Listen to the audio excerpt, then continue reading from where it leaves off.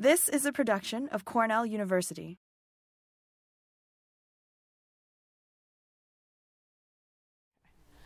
All right, let me tell you a little bit about some of the things that have been going on in the industry. Who here thinks the industry is anything like it was in 2007? I think we all know it's changed quite a bit. First of all, the recession had a huge impact. We all know that, generally speaking, our industry is somewhat immune to recessions. People still own their homes. People still want to invest in their homes. They may cancel going out to dinner or a nicer vacation, but they continue investing in their homes. This one was different. I think we all know why. I'm not going to dwell too long on this. But with so many people losing their homes, our industry was deeply impacted. There was no new buildings, going up. There's no new homes going up. And therefore, the demand for plants was starting to die off. And I would say a good number of people went out of business in that time period. Also, garden retailers are retiring in huge numbers. I don't know what was going on in the 70s and 80s, but it was like a baby boom for garden retail. How many people in here are garden retailers? Or a handful of you? How many here are less than 55 years old who own a garden center? Who own a garden center? So we have one. So it's, if you're serving garden retail, or if you're someone who own it yourself, the ownership is going through a huge, huge change. Because everybody wants to retire. Consumers are changing, and that's no big secret there at all. And I'm going to go into each one of these a little bit more deeply here in a moment. And, sorry guys. Plant retail is moving away from the term garden centers. The word gardening is beginning to not be all that popular. All right, so owners are retiring. So what happens when they retire? About a third of them have family members or employees who are buying or inheriting the business. Hopefully you're selling the business and the land. In order to sell the business, and this is where the timing is really, really poor. With the 2008 recession, if you were not making a profit for the last 3 years, it's very difficult to sell your business. You're selling the inventory and you're selling the land you're sitting on. So hopefully these people have been able to turn it around before they retire and able to sell the business. All right, so if you are selling if you're not able to sell your business, hopefully you're able to sell the land if you own the land, if you're not leasing it. If you sell the land and the inventory if you don't have a profit. And you work until you can't anymore. That's your other option if you can't sell anything. A lot of retailers I know who are looking to retire, they have like a 5-year selling plan. They go ahead and quietly put their business up for sale so they can have several years to sell it. It's not like selling a house. It's a very different business. So if you are supplying plants to people who have a retail business, keep that in mind, because that's a very different mindset for those who are, they're not necessarily reinvesting in their company unless they're trying to sell it or they have someone else to pass it on to. So that's going to be a challenge for you. Now, at the same time, plant retail is not just plant retail anymore. Hold on, I'm trying to get this out of my hand here a moment. It's not going to be pretty, but there we go. All right, so it's not just plant retail anymore. A lot of retailers are going into having services, and this isn't just landscape. I'm not talking about the traditional landscape services. I'm talking about going to a customer's home and doing a sketch of a layout for them. So landscape extremely light. Or it might be going in and changing out patio pots for them or putting up Christmas decorations. Their product mix is changing. The types of plants that they're selling. Obviously annuals are still king, but we track that every year. We ask retailers about how their plant sales are going. And annuals and perennials are still king, but shrubs and trees and the large perennials and a lot of those things have been quiet. This year's different. We've been hearing good news about the larger plants, but for the past several years they've been going down. And food and garden are blending. I know a lot of retailers who are actually starting to host farmers markets at their center. They're either giving space to people who have farmers markets, or they're actually becoming the farm market managers for it, or they're hosting CSAs. And they're also selling a lot of food plants and edibles and also produce themselves. So you're beginning to see kind of this blend of the farm market and the garden center. And this is happening more on the garden retail side than it is on the farm market side. You're not seeing as many plants going into farm markets as you are produce going into farm, garden centers. And they're beginning to act as a community hub. You know, they have, especially in the wintertime when they have all that space underneath the greenhouse, I'm seeing more and more garden centers that are either leasing or donating the space they have. So this is where the Lions Club meets, and this is where sometimes town councils have their meetings where they have community get-togethers. You know, there's a lot of auctions that begin happening so that they're able to use that space when it's not full of plants. All of these things are going to impact how we're selling plants. You could see the traditional model of what we're doing isn't at all what it used to be. And they're setting up shop where consumers are. So you're beginning to see the pop-ups that are coming around. They aren't just on the corner of a busy street anymore. You're seeing them in the farmers markets. You're seeing them like a little stand outside the popular craft beer, you know, location and that type of thing. You're beginning to see them at festivals. So where the consumers are is drawing retail there. That's a very small footprint, generally speaking.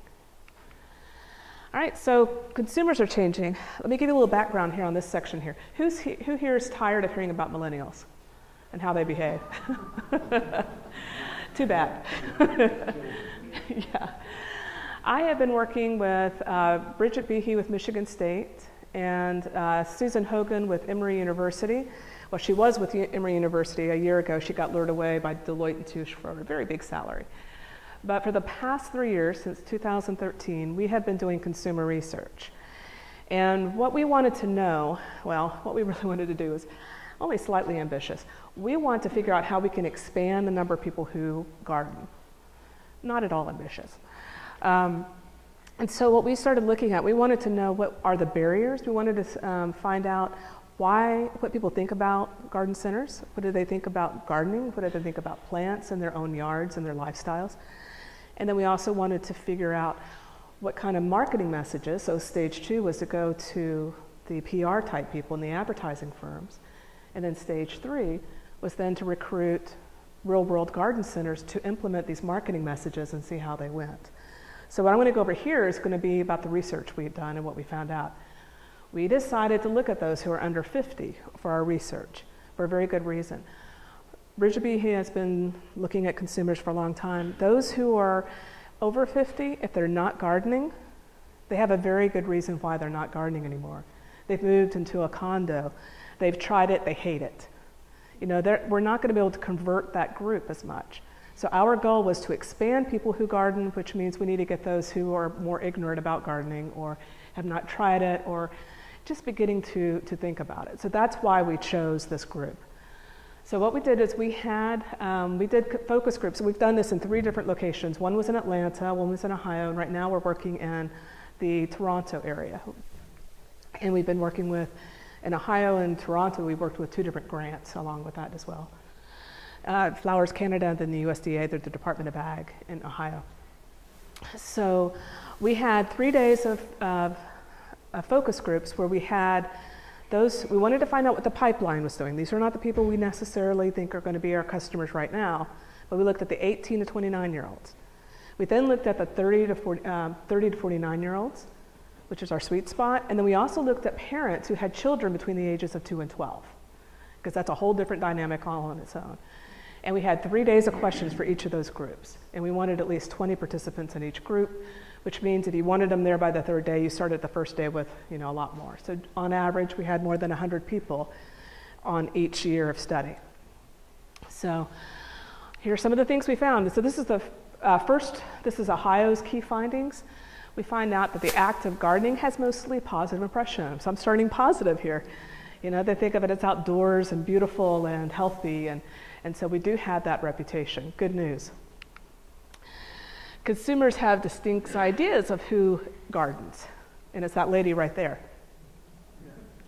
And they don't see themselves as that lady right there. They think she has to have tons of time, and here's a very key part. She has to be expert. She has to know what she's doing, and even people who like to garden think they're stupid about it. They don't feel expert, so that's a problem. And if it's that limiting, then they're not going to associate themselves with that hobby. And that's where the term gardening has a problem. Garden centers are the third most popular place to buy plants. Grocery stores and mass merchants are the most popular. And they will drive by an independent. And what was interesting, the first time we did a focus group was in Atlanta, where Home Depot is headquartered. And what we were being told is that if you go into a garden retail, somebody who's an expert in that, it's intimidating. I don't want to feel stupid, and if I go in there and they know more than I do, and they know I know more than they know more than I do, then I feel humiliated. There's this sense of being caught being stupid, and nobody wants to feel that way. So they would rather go to Home Depot where they know the employees might or might not know, but at least they're not stupid in comparison to them. So, yeah, that's something we have to overcome. That's a barrier. And consumers lack, this one was really interesting. This fourth finding, we had the 3 days of questions. That's a lot of questions we're asking. We didn't ask one question in this field.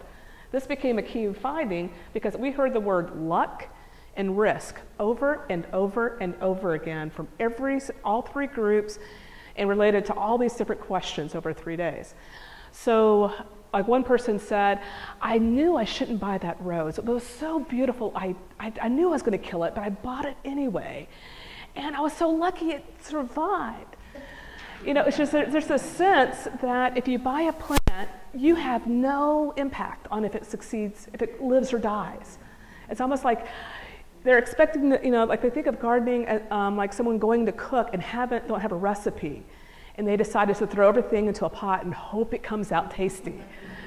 There's a sense that we don't need recipes. There's a sense we have no control over how it happens. And so, that's a major problem. That's why gardening is not the #1 hobby anymore.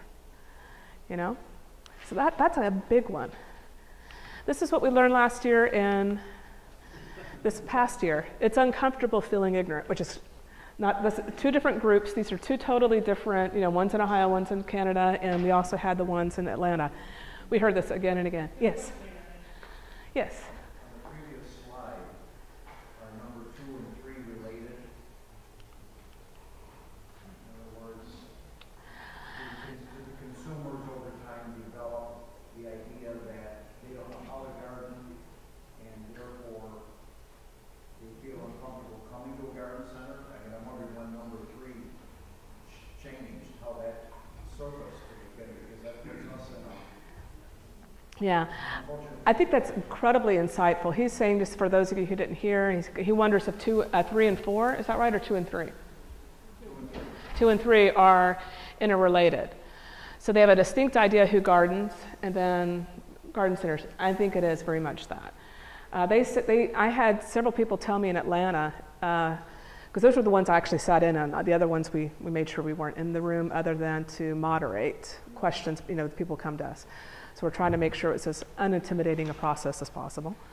But I heard several people say that I will go to a garden center once I'm an expert, but I'm not an expert yet. So, yeah. You're going to follow up a question? Yeah. I had a couple young 20-somethings come in separately and ask, tell me how to grow vegetables in a container, something like this. So I immediately thought, well, somewhere in their upbringing, their parents didn't teach them how to garden. So now we have a disconnect in a sense of how people relate to plants and how they're able to take care of them, and an increasing likelihood that they are unsuccessful with our product. Yeah. Is everybody familiar with the Brandeis? I think it's Brandeis, isn't it? That does the incoming freshmen, kind of their world perspective. Right. So they'll say they've never been in a world where, I don't know what the most recent stuff. Yeah, they've always had smartphones. They don't know what a CD is. They've never even heard of a VCR. They kind of go through to try to give the professors a sense of the kind of world perspective. Well, think about that when it comes to gardening. My grandparents were major gardeners. I was lucky enough that my mom loved to garden.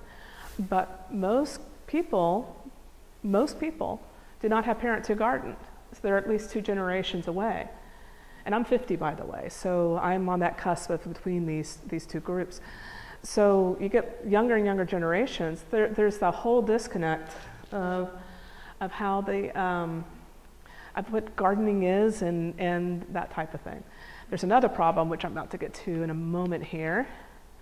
No one wants to feel ignorant, and if they feel ignorant, they're not, there's a sense that they're not going to even try, which leads to online research. It's a big deal. And this is funny, someone at dinner last night was talking about this. They're saying that people will come into the garden center saying, I'm so confused, I tried to look it up online. Have you ever tried to research things online?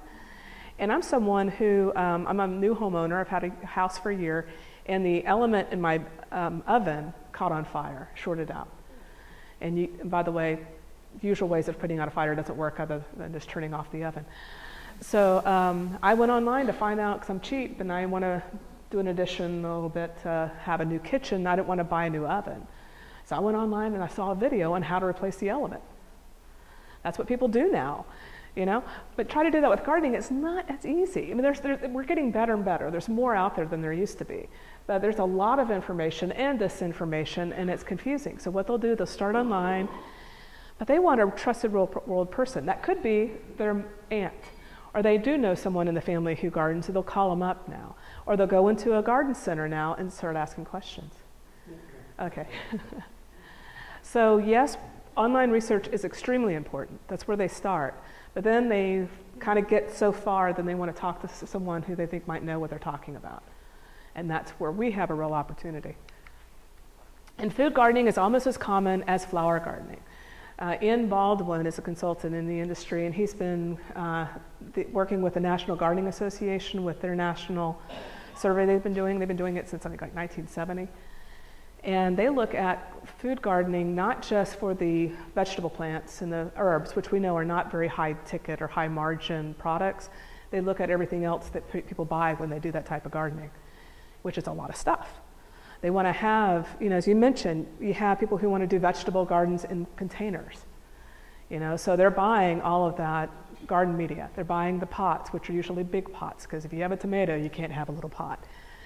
So they're buying gloves and all these things. This generation wants to look the part. So they're going to get their boots and their clogs and they're going to get the hats and everything. They're going to be well equipped. That's a lot of money, and that's more associated with vegetable gardening than it is with flower gardening. Now, it hasn't completely overtaken it, but it's neck and neck. So don't underestimate that category for yourself. We've got a real problem. Think about when we have dinner parties. Where do people gather now? Kitchen island, They used to be out in the dining room, or if you had them outdoors. When you have big parties, how often are they held in the backyard anymore? They're almost always held inside now, because we don't want mosquitoes, we don't want the heat, we don't want the rain, Only if the conditions are absolutely perfect and you had time to mow the grass and do the weeding and all that, do you see what I mean? That's all chores. Think about all of the, if you think about how popular on HGTV is, all the home decor stuff is, it's because people are inside all the time. And they're looking going, I'm kind of tired of I think I need to restain that wall, because you're looking at it all the time. And you begin thinking, I don't like that blonde wood anymore. I want it to look I want to get a little pop. You begin, that's just human nature. You want to begin tweaking stuff. If you're not outside, you're not thinking that way. If the only time you're going outside is to snow blow, or you're going out to rake, or you're going out to mow the lawn, it's annoying. And if you're only going outside to get in your car, we've got a problem. People want to be outside, don't get me wrong, but they're going to hiking trails, they're going to the beach, they're going to outdoor, their kids' sporting events. Outdoors to people now are not their backyard. So we've got to figure out in our marketing, the nature is at your doorstep. We need to emphasize that nature is right there. Because if people are not going outside, all they're doing are chores. Has anyone ever done any home renovations? Do you know how freaking hard that is? I remember my best friend and I decided to, she had this cute bungalow, and they had a big attic, and they're going to add a bedroom up there. So we took out the hall closet, and I know it's all the rage now, but shiplap, if you ever try to actually pull that stuff off, It was so much fun for like the first 15 minutes. We had about 4 more days to go. So, but people are still focused on the end result. Gardening is nowhere near as hard as home decor. But we're so focused on the annoying part, they're not looking at the end result because they're not outside enjoying it. And this is the fun part. This is the part I like so much. People who absolutely hated gardening, who had no desire, was never going to do it, 100%, every single person said children should be gardening.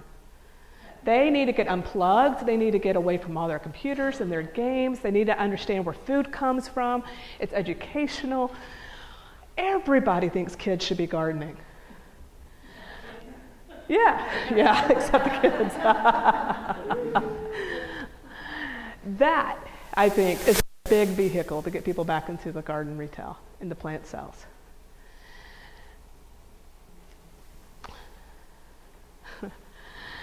When you think about what, this desire to get unplugged and get out of all the routine, because gardening is not as routine as, say, going to a sporting event and on ballet, and everything is so structured. And people aren't quite ready to give that up because they still want them to get into Cornell and Harvard and that type of thing.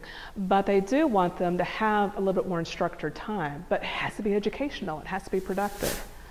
So really think about the marketing that you can be doing. I remember I wrote an article a few years ago, and this would not make sense at all today.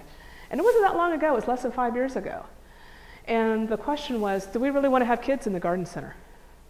Because a lot of retailers don't want kids coming to the garden center. All they do is they force the parents to be there for less than 20 minutes. Their attention span is so short. They mess things up, they climb onto stuff, and their parents never spend that much anyway, which actually, I'll show you in a little bit, they do. But if you don't bring them the kids, you're not going to have sales pretty quickly. And this is where you get the adults in, because everybody thinks kids need to be in there. That was a cover story. Yes? There's a garden center near me that has a scavenger hunt for the kids, and when they leave after they find their tomato plants and all of that, then they get a star, and they have them going to awesome. I don't know if you guys heard that. She's saying there's a garden center near her that has a scavenger hunt for kids. And they have to go through the store, and when they find their tomato plant or whatever it is, the prize that they get a gold star when they leave. So that's awesome. So, all right. Now think about that mindset and think about what they would think walking into this. We got a perception problem. You walk in and it's a horizontal sea of green. It's intimidating. I don't know even the difference between an annual and a perennial, and I'm walking into this. I mean, this is actually pretty well done, I think. It's attractive. But if I am someone who doesn't know where to get started, yikes. I'm scared. How are we doing on time, by the way? Because I'm kind of... About 20 minutes. Okay, good. All right, so there is a solution to all this. I'm not someone just to say, scared. I'm very much, you've got to be able to figure out what we can do about it. So, my philosophy for my career is if I focus on who is reading, who is the audience, we can't go too far wrong. We're going to follow them, and we might make a misstep here or there, but if we get so stuck on ourselves thinking we know everything, our numbers of people who are reading articles and everything, we're just going to plummet. We're going to crash and burn. The exact same thing is true for anyone who deals with the public, including garden centers. We have to be thinking about who your customer is. And some of the things we've done, one of the reasons we've been so specific about the locations is you have to understand the customer in that location. They aren't the same in Toronto as they are in Atlanta, Georgia. Now, there's some universal truths about human nature, but your community is your community. And so I worked with Susan Hogan. She was the professor from the MBA college, Goizeta School of Business, I think it's called, at Emory University in Atlanta. And we worked with a garden center in Massachusetts called Lakeview Nurseries. Anybody familiar with Lakeview? They've got a couple of locations in Lunenburg area. And that's the staff. They're a fun bunch. And so we did this in May of 2012, April and May, and we decided we're going to research her customers specifically, those who are actually coming into the garden center. So we're looking at customers here. And she was going, oh, no, I already know my customers. I'm there every day. And I'm reading all the new reports that come out. And she is a very smart woman. You know, let's see if I can see Michelle. Michelle is the second from the end there. I'm sure there's some way to do a pointer here. Oop, that's not it. There we go. I'm not going to play with this other than the forward and backward now. Maybe it's this one. There we go. That's Michelle right there, Michelle Harvey. And she owns it, and that's her husband. Her family owned it, and that's her husband, who's the finance guy on this team. So it's important to know what Richard Birch, his name is Richard Birch. He was a skeptic on all of the stuff we're doing beforehand. So she was sure she understood, because she's someone who really pays attention. She does a lot of really smart things. But we said, let's just take a look at who your customers are. So going in, she knew who her customer was. She was a 50 to 60-something female. And she was affluent, and she loved gardening. So we decided to do 3 different types of research methods. How many people in here are researchers?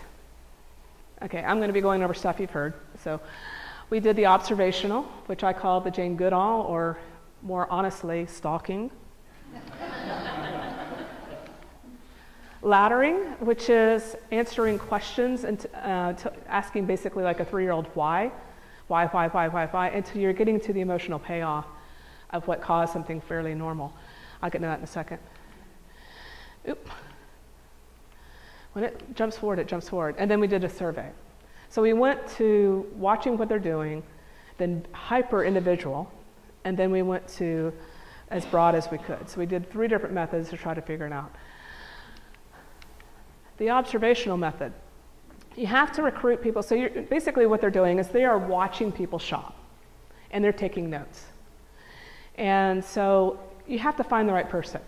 Rule number 1, never have it be a male, ever. Because, and this is stereotyping, but women, most of us were raised to always be aware of who's around us, and males are threats. Unless he's a really cute guy, but you're noticing him too. So generally speaking, if you don't know a guy, and you know if someone just happens to be going from department to department with you, you're always aware of that. I know I'm generalizing, but does anyone, any female in here think differently on that one? Generally, I mean, it's true enough that enough women are doing this, that we are aware, I don't know about you, I was always taught to look in the back seat before I get in the car. So that first episode of Dexter, when he strangled the guy in the front, by jumping out of the back seat, it's like, yeah, that never would have happened with a woman. We always look in the back seat. We're always aware of the fact that we could be easy victims because we're not as physically strong as men. I'm not saying we're always victims, but we're always alert. So you never want to have a male do it. So what they ended up doing is they recruited 2 ladies who head up their garden clubs in the area, and they shop at multiple stores. So they did not want them to be employees. That's another big important rule. Your employees are recognized. And people are they're going to be interrupted, they're going to be noticed as well. So they got 2 older ladies who shop at multiple stores who are going to be a little bit more fair. They're not going to say how incredible you are, that type of thing. And they worked separately, and they followed people all day long, 2 days on Saturday and Sunday, 2 weekends in a row. They selected the criteria of what they're going to observe. They had bought they're on a hilly location, so they had bought handbrakes on their carts. And they wanted to see, basically, I'm sure they're looking and saying, hey, look how much more money we're getting because of these great carts we have now. We're not having to go down to the liquor store at the bottom of the hill to get our carts back. But they also wanted to see where in the store they went, how many people they talked to, which departments they went to. They picked things up and put them back down. What they end up buying, did they do did they have impulse buy? They're also looking at they can guesstimate their age. They could, if they're by themselves or they're with kids or a friend or a spouse, they're making those type of observations. And how long they were in the store. They did it for multiple days of observation, and they compiled the results in a chart. So, chart sample, time in store, we've kind of gone the age and gender, behavior, and they took notes. They had room if there's something unusual, they can make a note about that. So, Here's an example of what we learned here. So we have this person, number one, they're in the store 35 minutes. They're about in 30s. There's a female with one child. Primary path, they really wanted to see where they went, so we have the path there. She spoke with staff, yes. What was purchased? Window boxes, kid project, hummingbird feeder and perennials. Add-ons at checkout. She got that hummingbird feeder right there. And they seemed to pick up an item from every department. Staff worked with her to find plants and so on. So they did this with everybody. And what they found out,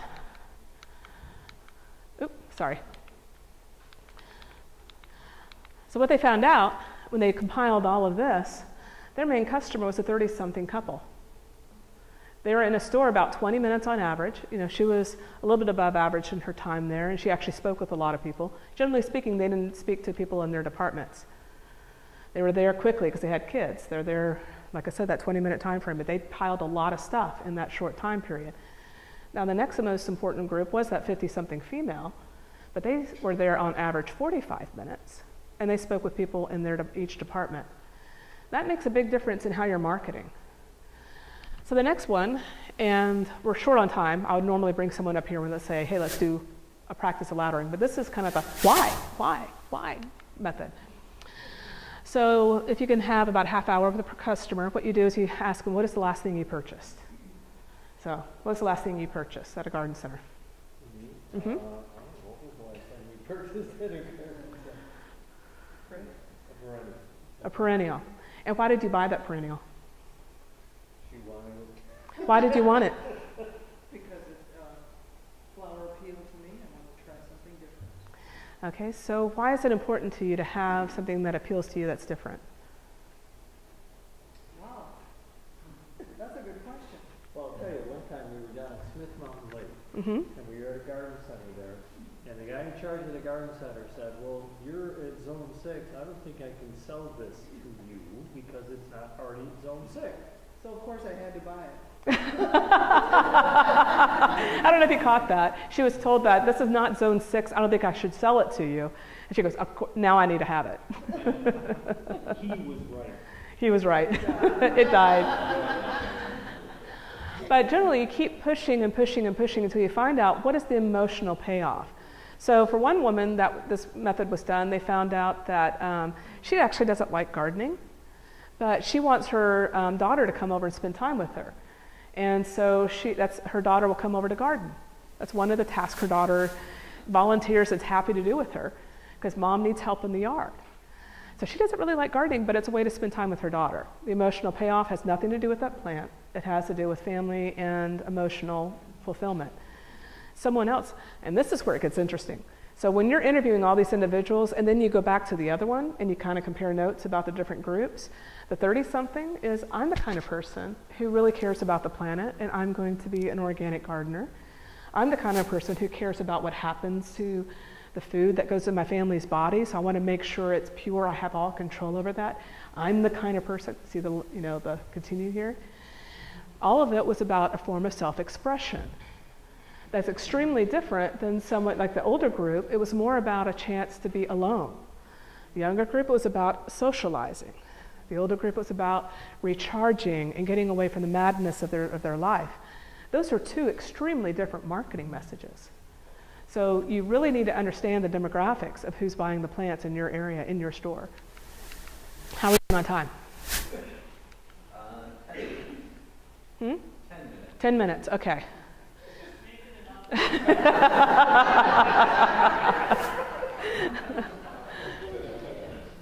So as I was saying, if you notice patterns in the observational study, then you can apply and you can cross-match it here.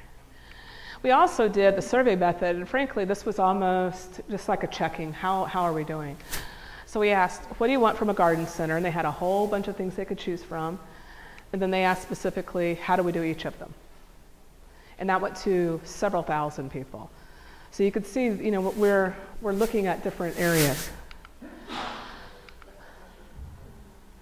So here's some of the questions we asked. What's important to you? And then how are we doing on that? Is there any people afford that, or is it all You know, which was the most? Well, it changed from group to group. So again, we got the demographic information. So it was important to have, when it comes to independent, this is true across the board, when people who cared about knowledge, who cared about quality, they always went to a locally owned plant retailer. It was convenience. Of course, it's going to be the grocery store or a mass merchant, because they're never there just to buy plants usually. They're there to buy other things as well. And I can say someone is, as busy as I am, that's a big appeal, So being active in the community, kid-friendly, you could see where that would, all these different things would be. Variety of plants was important, but it's not as important as we as retailers tend to think. We are plant people, not business people. So we put, the plant is most important. It is our biggest, everybody knows it's our biggest seller if you look at all plants as a whole. So we need to increase the sales of that. And that's why they're there at your store. But we tend to put much more, we will give you 6 ways to kill a slug. We'll give you 20,000 rose varieties. And the consumer wants us to actually do some editing for them on that, I think. So, and that's not part of the study, that's just me editorializing, so. All right, so what Lakeview learned, its primary customer, family with the parents in their 30s or 40s. The expensive cards were a bust. Michelle kept a diary through all of this, it was hilarious. And people, because it was, like with a lawnmower where you have the double handle. In order for it to go, you have to squeeze it together, and to stop it, you let go. The same kind of concept. People couldn't figure that out. They were dragging, especially the guys, were dragging it through the gravel with the brakes on. So they had a fire sale pretty quickly after that. They were $500 a piece. Yeah, she had to just admit that they made a mistake with it. The customers were ditching the racetrack path. Okay, for anyone who doesn't know what a racetrack path is, it's whenever you have, like you go through IKEA, they have a racetrack. They take you through the entire store, and you kind of have to know the inside ways to kind of cut corners. That's the same concept with the garden center, where you take, there's a wider path than anything else in the garden center, and it takes you all the way through all the plant yard and throughout the entire store. So they have one here, because the further they go into the store, the more they're going to buy. So they were finding that there's one location where everybody was leaving on the first weekend. So the next weekend, in between the week between the 2 weekends, they increased the size of the display there. So they didn't block it if they actually wanted to be there, but it wasn't so visually appealing. There wasn't this wider path. So they made it so they can go in that section easily, but it wasn't so obvious a path. And everybody started going to the back of the store after that. So it worked. So this is just a good practice overall. These are things beyond just this is just behavior of the customer. They also found out that what motivates the 2 main customer groups are very different. Oh, and sales training needed tweaking. This was really interesting. They have a product that they're not making money on. It's a $5 starter kit for every shrub sold. They want their staff to sell this $5 starter kit. Everything in there is value. That's wholesale. It is no margin on that at all. It's straightforward. But they do that because just by the customer reading the instructions, putting in the fertilizer, they're watering the plant more. Just the fact that they're taking care, they're not just putting it in the ground and walking away, they have more success. And there's nothing more discouraging than someone had the first plant they buy, especially if they spend money on it like a shrub, than for it to die. And so they found out their staff weren't really selling that starter kit. So they had an emergency staff meeting where they did role playing and different things like that to train their staff, and their sales on that starter kit went up 65%. Like I said, the sales of the starter kit itself monetarily aren't that important, but it is because then the customer has more success and they're happy and they'll come back to the store. Yes? If the sales from that starter kit were not that critical, I'll put it that way, would it not make more sense to change the pricing on your plants and use that as this is our gift to you, the successful? That would have been brilliant. What she's saying is that it probably would have been smarter. You didn't quite say it that way, but that it probably would have been smarter to add the cost of the starter kit to the shrubs so they get it as a gift with purchase. You know, we want you to succeed so much, here's our gift to you. Making sure their costs are covered, because they're not, you know, this is not a money-making venture for them. That's a brilliant idea. And that's important that you actually add the price. Right now, another study I'm working on right now is pricing. And we are terrible about including all our costs when we put price of plant, both growers and retailers. We're terrible at it. Freight is a cost, and it's not a bad thing to include it in the cost. You're not cheating your customer because you're wanting to include freight in your cost. Sorry, you can tell a lot of people do not do that. So, all right, so I'm probably gonna, because we're probably towards the end here, right? 5 minutes? Okay, so, sorry. You can tell I'm not wearing a watch. So, thank you, I appreciate that. So, that was like looking at your own store. The other thing is, how do you get bigger, more people to come into your store? And you need to get comfortable with spending time with the census. Because the census will have information, demographic information, about the zip codes in your community. I mean, you can get really granular with what the information the US government has, and you can target communities that you know you want to be attracting, so you can send all of your mailers to that zip code and that type of thing. There's a lot you can learn from that. And hold focus groups. Buy $100 gift cards and put an ad on Craigslist to get people to come in. And begin questioning them about, you could choose what area that it is that you want to improve. If you're wanting to do projects that you want to have displays related to that, what are the projects they want to do at their home? What are they trying to improve? There's a lot of different things. Create an advisory panel. I do that for myself. I've done that to the beginning of my career. I will, if I have something come up, I have a group of people who've agreed to let me bug them on the phone and say, hey, I've got this topic I think we need to handle, but I'm not doing what you're doing. What should I do with it? You can do the same thing with customers. Get a group that will be honest, and you have to pick the people right. You want people who are opinionated, but not people who are obnoxious. And are so opinionated that they can't see that other people have different points of view. So you want someone who's going to be honest and just shoots from the hip and tell you what you need to hear. And you can get some really good information. And I would say bring them together at least once a month to kind of get some feedback. Take them to dinner. This is not the focus group. This is not something formal. This is you being willing to hear people who are willing to help you out. There's an HOA, offer to work together. HOAs have an amazing amount of power. There's homeowners associations, for those who don't know what that is. And they have rules like, if you let the grass go brown, you get fined every day it's brown. I'm from Texas, so, there's actually people out there spray painting their lawn to get around that. You cannot have more than 3 rose bushes in your yard. So there's a lot of people who get on HOA boards, and if anybody in here is on one, I'm about to insult you.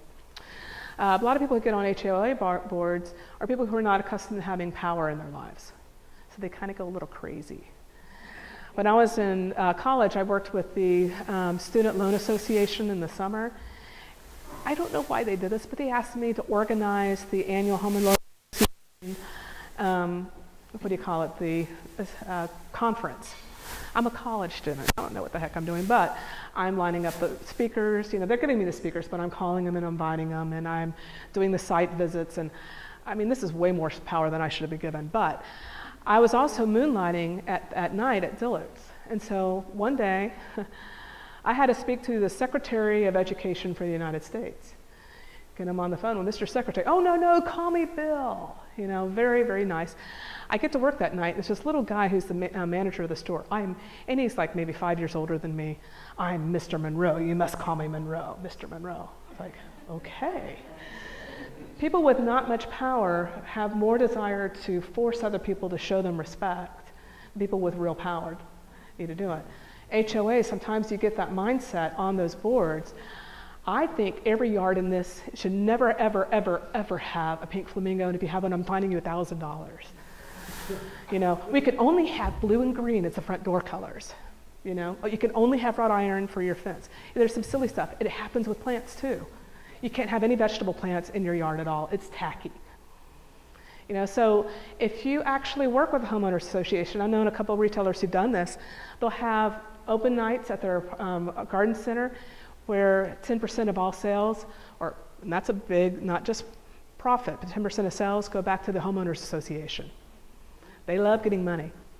So if you work with them, and then you can say, hey, here are some things that you should know about sustainability, and this is what, you know, can really help your community, and you can work with them. It's playing politics, really, is what it is, but it can make a big difference. So this is what I was talking about, factfinder.com. Go spend some time and explore your community.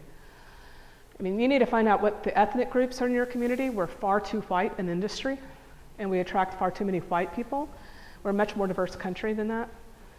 And we need to figure out, and again, that focus groups, advisors, all of that, be respectful, try to find out, you know, how gardening is different for someone, you know, if you have a large community that has immigrated from Estonia, you know, that's the way America is today. We have enclaves from countries sometimes we've never heard of until we find out that's part of our community. We need to be reaching out to these communities. America's only getting more diverse. Spend time here, and that's going to help you get to know your community.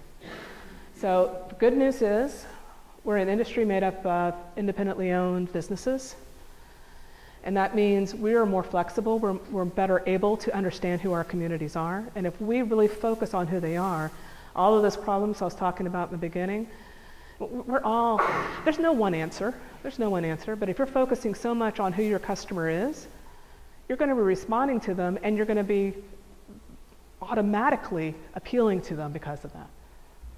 So thank you very much. I appreciate your time.